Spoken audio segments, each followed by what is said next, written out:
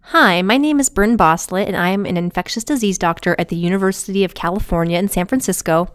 And today I'm going to be talking to you about viral hepatitis, particularly hepatitis C virus.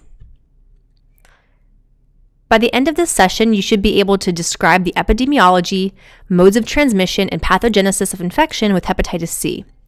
You should know the outcomes of infection, including the establishment of a chronic state. You should be able to list the serologic tests used for the diagnosis of hepatitis C, and you should be able to describe some of the complications of hepatitis C infection and understand a little bit about the treatment options. Hepatitis C is the most common chronic blood-borne infection in the United States today. Like hepatitis B, this virus can lead to both acute and chronic infection, and it does represent the leading cause of liver transplantation and hepatocellular carcinoma in the United States. Worldwide, the highest overall prevalence for hepatitis C virus exists in North Africa, the Middle East, and Central and East Asia. The transmission of hepatitis C is in blood and body fluids, and as such, within the U.S., IV drug use and sexual risk factors are the main reasons for hepatitis C virus transmission. There have been 7 different genotypes of hepatitis C described to date. In the US, genotype 1 infection is the most prevalent, with subtype A being slightly more common than subtype B. Genotype 2 and 3 are the next most common genotypes, infecting around 30% of the population of hepatitis C patients. Genotype 4 exists in the US, but is relatively rare. The reason that genotype is so important is because it is what helps us direct the type of therapy we're going to use against the virus, and it also somewhat predicts the response to treatment. Hepatitis C is a non-enveloped, single-stranded RNA virus composed of close to 10,000 base pairs, which encodes a 3,000 amino acid polyprotein, which creates 10 total virus proteins. The genome encodes 3 structural proteins, shown here in purple, and 7 non-structural proteins, shown here in pink. It is the non-structural proteins that provide us with multiple drug targets. Because of rapid virus turnover, hepatitis C makes about 1 trillion copies of itself per day, as well as poor proofreading of the virus by its RNA polymerase. There is a large genetic variability to the hepatitis C virus. Similar to hepatitis B, Hep C is non-cytolytic. It does not directly cause hepatocyte cell death. Instead, cell death results from cytotoxic T-cell mediated lysis. In cases where the infection becomes chronic, ongoing inflammation in the liver can lead to cirrhosis and hepatocellular carcinoma. Unlike hepatitis B, the antibodies to Hep C do not offer any immunity against the virus. Furthermore, hepatitis C particles and related proteins may precipitate immune complexes, which, once formed, can affect many different organs, including the skin, kidneys, and peripheral nerve fibers.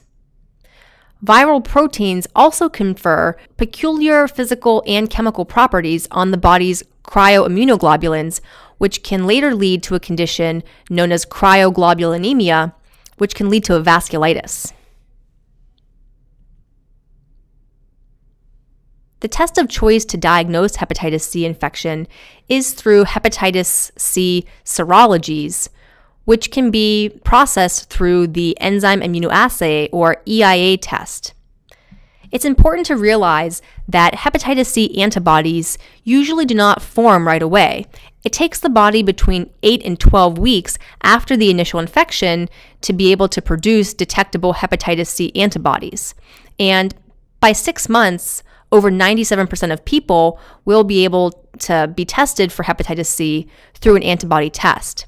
However, if you have somebody coming into the hospital or your clinic with symptoms of acute hepatitis, you want to remember that the test to send is the hepatitis C RNA PCR, because hepatitis C RNA can be detected as soon as 2 weeks after the person's infection. Also remember that while liver function tests such as AST and ALT may be elevated in the acute setting, for patients with more chronic hepatitis C, these tests may be completely normal. Unlike hepatitis B infection, in which most newly infected adults are able to clear the virus, hepatitis C infection establishes a chronic state in the majority of patients, close to 80% or more who become infected. Around a quarter of those patients will go on to develop liver fibrosis and eventual cirrhosis of the liver over a period of between 20 and 30 years. A smaller percentage of those patients will also unfortunately go on to develop hepatocellular carcinoma and end-stage liver disease, which can only be treated with liver transplant. Whenever patients contract hepatitis C at an older age, or they have heavy alcohol use, or co-infection with other viruses that affect the liver, such as HIV and hepatitis B, the rates and likelihood of progression to end-stage liver disease are higher. Unfortunately, many adults do not know that they are at risk of these severe complications of hepatitis C because many do not know that they are infected in the first place. Even fewer patients achieve a cure of their hepatitis C, known as a sustained virologic response, or SVR. In terms of prevention, there is unfortunately no vaccine currently available for hepatitis C. Blood product screening was initiated in 1982, soon after the discovery of the virus, and the U.S. blood supply is currently considered to be quite safe. Treatment of patients infected with Hep C is one important strategy to help prevent new transmissions. It is estimated that the majority of undiagnosed cases of Hep C exist in the baby boomer generation, so adults born between the years of 1946 and 1965 are now recommended to have at least a one-time screening of hepatitis C antibody in order to exclude this diagnosis. The treatment of Hep C is a rapidly evolving field, so I do not want to go into too many details, but I will present some of the history of hepatitis C therapy and briefly review some of the newest therapies.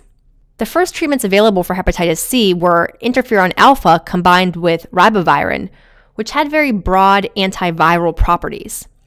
This combination has been in use from 1998 onward and up until very recently had been the mainstay of therapy for hepatitis C. Unfortunately, the outcomes of this therapy were not very good. Genotype 2 and 3 patients responded pretty well up to 80% of the time, but the most common genotype in the US, genotype 1, had only around a 50% response rate. On top of that, these therapies needed to be given for many months and also had many side effects. Interferon was also given as an injection, so for many patients this was pretty difficult to take. There wasn't much progress in the fight against hepatitis C until the past few years. In 2011, a new class of medications known as the first-generation protease inhibitors entered the market.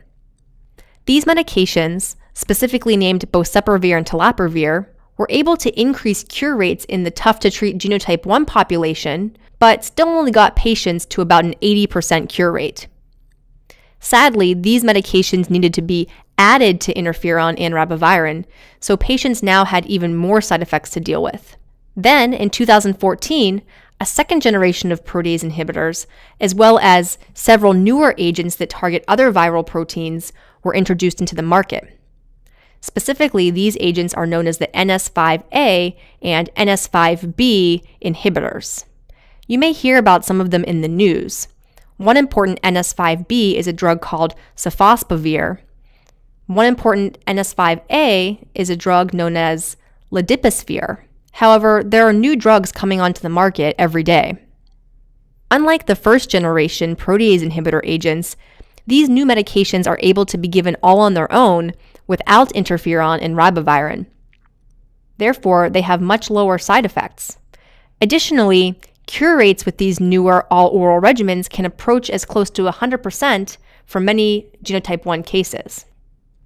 By 2015, the co-formulation of many classes of drugs into fixed-dose combination pills makes it possible in some cases for patients to take just one pill once per day for as little as 8 weeks and achieve a cure of their hepatitis C virus.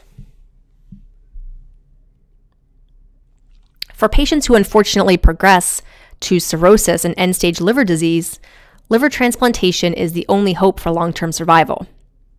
Hepatitis C-related cirrhosis and hepatocellular carcinoma is the #1 cause of liver transplant in the US today. Like other hepatitis viruses, there are occasionally cases of acute fulminant hepatitis C requiring transplantation, but this complication is relatively rare with this virus. Here's a table that you can use when studying to compare and contrast some of the different features and characteristics of the hepatitis viruses. Here are my image references. Thank you so much for your time and attention.